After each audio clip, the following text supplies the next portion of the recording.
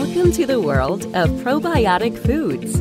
This is Cultured Food Life with your host, Donna Schwenk. Welcome, everybody, and thanks for joining me. And on this week's podcast, we're going to be talking about probiotic foods for colds and flu. Over the last decade, more and more research has shown that having a lot of good bacteria in your gut does in fact appear to improve the body's immune response. This in turn helps the body be prepared to fight off certain infections, the common cold, flus, all kinds of things that tend to be worse in the fall and winter months. Now, consuming prebiotics and probiotic foods, and prebiotics are fibers like fruits, vegetables, also seeds, nuts, some grains. They all help to feed the probiotics in your gut. And you can feed them and make them grow and multiply, make your microbiome very, very strong. And then you can lower your chances of getting a cold. And if you do catch a cold, they help reduce the severity of your symptoms and shorten how long it will last. Now, they say 70, some say 80% of your body's immune system lives in your gut. And, these immune cells, your body's immune cells, live in there. And there's roughly 100 trillion immune cells that make up your gut microbiome and play a big role in the strength of your immune system. The local immune system of the gut has two main functions: protect against infections and to protect against the uptake of or harmful immune responses to food antigens. And having a healthy, diverse gut microbiome makes it difficult for illness-causing bacteria and viruses to take hold. If you have a weak, sparsely populated microbiome with a shortage of good bacteria, it can leave you open to illnesses like colds and flu. Now, the intestinal immune system contains more antibody-producing cells than the rest of the body put together. The fluids that come from the digestive system, things like mucus and saliva, are as rich as breast milk, both in health-supporting and disease-preventing factors. Our immune system makes antibodies that fight bacteria, virus, and toxins. And one of the most common antibodies, called secretory IgA, or immunoglobulin A, is found in mucous membranes that are lining the nose, the windpipes, and the lung. IgA acts as the body's warning and security system. When IgA levels are adequate, these antibodies can prevent cold and flu viruses from entering the body through the nasal and respiratory tract. Having enough IgA is extremely important because these special antibodies go after both viral and bacterial invaders in your upper respiratory tract, deactivating them and allowing the immune system to destroy them. Having enough IgA can prevent a cold or flu from getting a foothold in your respiratory tract, because once a virus infects the cells, it starts to replicate, and then it just wreaks havoc on you and causes everything to spiral. So researchers have found that the bacteria Lactobacillus plantarum is abundant in cultured vegetables, and it's also in kefir, and Lactobacillus acidophilus also in kefir, along with L-rhamnosus and bifidobacteria, and we have a whole blog on how to build up your bifidobacteria, reduces the risk of respiratory infections by enhancing your immunity. They also added the prebiotic inulin in their study, and that's one of the ingredients in our Prebio Plus that we use to feed good bacteria and make it strong, because it makes the probiotics grow and multiply like crazy. So these particular strains that I just mentioned increase IgA and can stop the virus from replicating, thus helping to prevent cold, influenza, and other respiratory infections. So taking the probiotic foods and prebiotics, they found in several studies resulted in the same protection and reduction of symptoms and duration of the cold, how long it lasted, in those who did not get sick. They found that they had high levels in their body.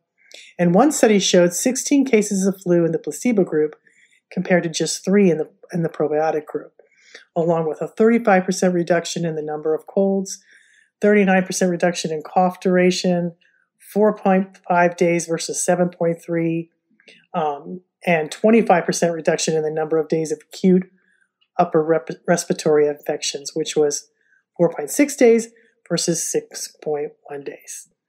Now, L. plantarum is one of the bacteria that I mentioned, and there was another study done on this special probiotic that I really love, And they found it had a huge impact on saving lives of thousands of infants who had sepsis, which is a deadly, massive immune response to a bacterial infection that gets into the blood. 600,000 infants die annually from sepsis, primarily in developing countries, and research has been long searching to try to find a way to stop it for the last over 20 years. And Dr. Pinka, a pediatrician at the University of Nebraska Medical Center College of Public Health, who led the study, was searching for answers. They screened 280 different bacteria strains until one day they found the healthy strain, Lactobacillus spinatorum, isolated in the diaper of a healthy Indian baby. They started giving infants L. plantarum, the kind of lactic acid bacteria that we have in cultured vegetables, also in kefir. And they added the prebiotic fructooleosaccharide, which is referenced as FOS, which is inulin, to promote growth and sustain colonization of that probiotic strain. So they used a prebiotic to make it stronger, and they used the particular strain to help the baby to have all these babies to get this strain into their systems.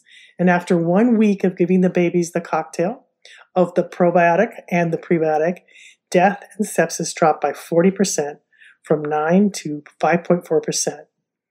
But then something else happened that they didn't really expect.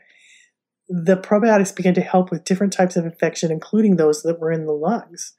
Respiratory infections dropped by 30%, and that was a big surprise because we didn't think that gut bacteria was going to work on a different organ, said the doctor who was doing the study. They actually stopped the trial prematurely since it was working so well. They were going to plan to enroll 8,000 babies, but we stopped at over 4,000 infants because it was working so well, and we thought we needed to get these to the babies. The beneficial bacteria can push out harmful bacteria in the baby's gut by changing the environment or simply using up resources. So basically what that means is this particular strain of bacteria, it kind of binds with the pathogens, and it uses the pathogen's food as fuel. And so then when it exits the body in 3 to 4 days, it takes the pathogens with it, but it also, the pathogens die because they can't survive because they don't have any food. And what's really cool too is that these beneficial bacteria also produce a compound that strengthens the wall, of the gut lining, and helps prevent a barrier to prevent the bad bacteria going through the wall into the bloodstream. And it can jumpstart a baby's immune system, but it can do that with you too.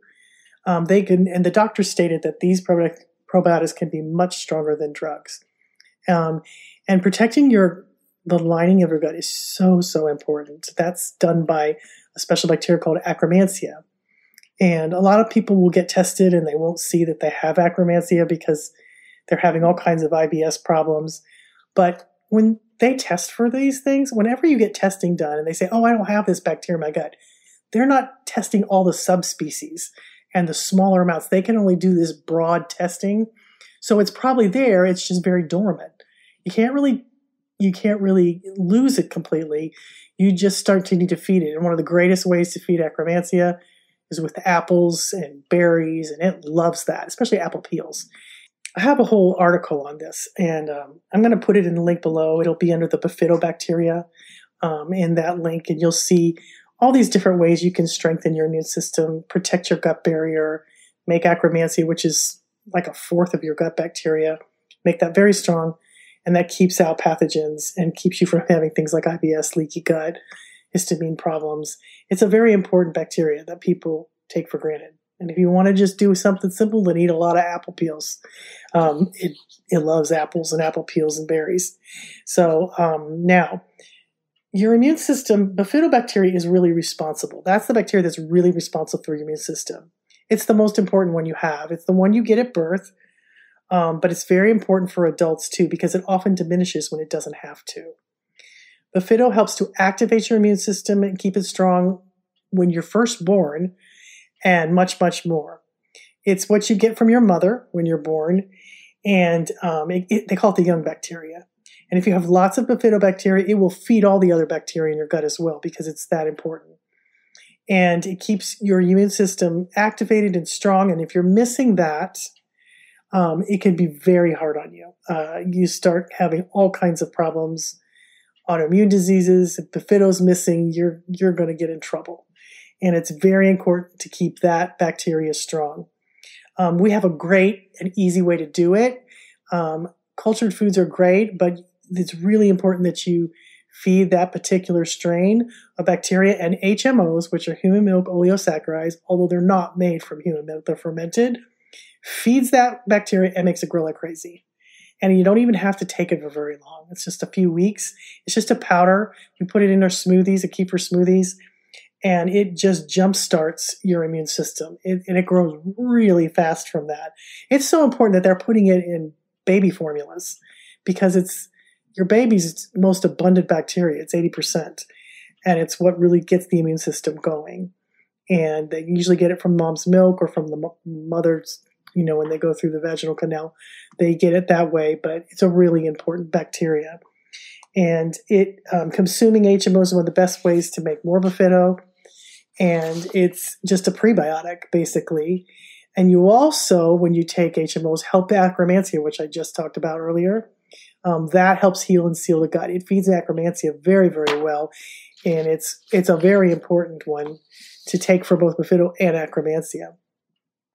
So when it stimulates the immune system, let's say you're taking some HMOs, you're taking your kefir smoothies. I have a Get Better Kefir smoothie that does this all in one shot in your morning smoothie. You can get it all done in the morning. And when you take this, it stimulates the innate immune responses and it inhibits pathogens like E. coli. It reduces inflammation. And Bifido longum subspecies and impetus is also boosts the production of proteins that close the gaps between gut cells to keep microbes out of the bloodstreams. That will, and it also increases anti-inflammatory molecules that just greatly boost the immune system. So to achieve those beneficial results, B. impetus has to feed on these HMOs, which is a prebiotic. It has to get strong. It needs those to get very, very strong. And that's why I recommend this Get Better Kefir smoothie. You don't have to take it forever. Well, the smoothie I would take all the time. I've been taking it for 20 years. But that HMOs you only need for a short amount of time to get them going. And then you can do it a couple times a year just to boost yourself up and keep your immune system strong. And then you just sail through cold and flu season because you've really activated your immune system responses and also your immune system to keep you healthy and to keep the pathogens out. And it's not as hard as you think. I mean, the smoothie that I recommend, and you can just do this, but just taking HMOs, you don't have to take the smoothie. But kefir feeds bifidobacteria very, very well. It doesn't have bifido, but it feeds it. And so I tell you, I don't think I emphasize this enough.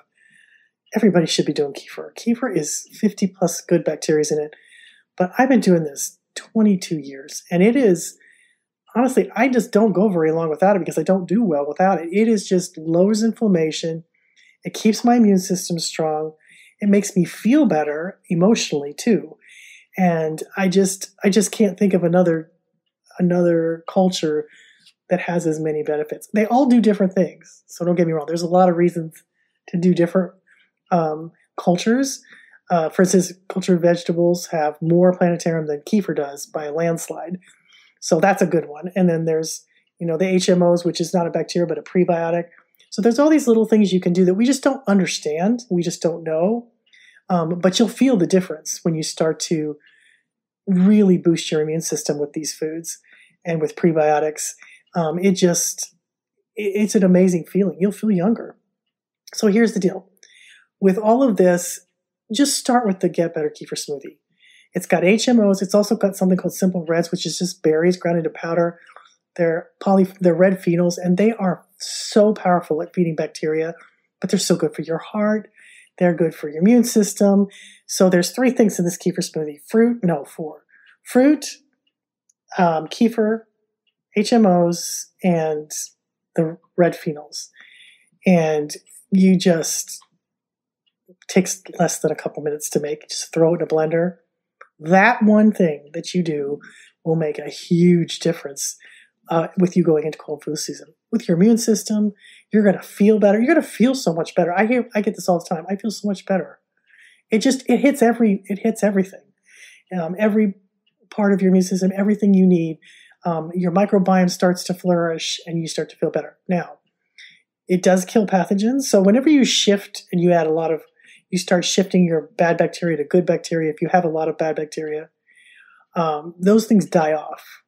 And they have liposaccharides that basically are just toxins that die off when your good bacteria dominates and takes over the bad bacteria and kills them. So you might feel a little funny at first as they die off. Candida can give off like 80 toxins, and it definitely goes after that if you have an abundance of that. But then once you've done with that, it's just, you feel so great. They call it a healing crisis. But it's basically a Herkomer reaction, which means you can feel a little tired, kind of feel a little, might have more loose bowels, and it just as bad bacteria dies off, and then your gut switches over, and then you start craving different foods, you start feeling better, you have more energy, kind of get that kick in your step, and it's an amazing thing. People just don't know what's going on in their gut, and there's 100 trillion bacteria that are trying to keep you well, and when you feed them and they grow, they go after everything. And that's the way it's supposed to be. So I'm just helping you get there to keep your immune system strong, especially during cold and flu season, because we've kind of been through the ringer on that. So this is just some of the things that I do. I do all of this. I love it. It's the funnest thing. I don't have to take the HMOs anymore, but I do the simple reds 2-3 times a week. I make a kefir smoothie almost every day because it's easy for me and I really enjoy it. And I feel better when I have it. So those are just some of my suggestions. And just think about your microbiome when you eat. Think about what you're feeding it. You're going to make it grow and multiply if you eat a lot of fruits and vegetables and healthy fats, healthy proteins.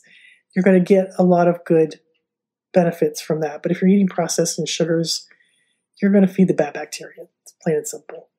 And just so every time you eat, try to think of who you're feeding and what's growing inside of you, because it's a whole city down there and they're all fighting for dominance. It's a pretty interesting thing to watch, to experience and understand. Not watch, you can't really watch it, but you can on some of the, I've seen some videos on it. It's pretty impressive what really goes on in there. For instance, yeast will shoot at each other with a liquid to try to kill each other for dominance. And bacteria is going after the harmful bacteria, and vice versa. It can happen the opposite way too. So anyway, those are just a few things to help you keep you strong, to keep you healthy. It's not that hard. I know this sounds like it is, but it's not. It's just you're throwing 4 things in a blender and you're having it for breakfast. And I did it this morning. I had I had mangoes, strawberries. I had some red fennel powder, and I had some kefir in there. And then I threw in a couple spoonfuls of Elrudera yogurt. I blended it all up, and then I had a matcha latte that I make myself. And I had that with it. It's delicious, by the way. And like my matcha tea, that also has some prebiotics in it and some good stuff that's going to feed your gut. And I love that in the morning because it's so easy. I even make my own almond milk like once a week so I can have a lot of matcha tea. I love that. So I also like coffee, but I've kind of been doing matcha just because I'm enjoying it. And it gives me more energy. So that's another thing I do, and that takes less time to make the coffee. So I really enjoy that. So sometimes when I'm busy, I do that. So anyway, well, I hope this helps you. I hope you'll boost up your immune system, and I hope you'll stay really healthy through this cold flu season. If you don't, these foods will help if you get a cold, don't worry about it. Don't freak out, or a virus or whatever. Just keep eating these foods because it will help shorten the duration of it. And that's the goal. You want to just keep doing more and more till your body stays healthy and takes care of you all by itself. Your immune system can do that. It's a very intelligent machine. It knows what to do. You just got to feed it the right stuff. That's all really that it is. That and your emotions, and keep stress at bay, but also feed it the things that it needs to stay strong, and you're off to the races. It's awesome. So have a good week, guys, and I hope you will tune in next week. And as always, make a kefir smoothie. It's life-changing. It was for me. Have a good one, guys.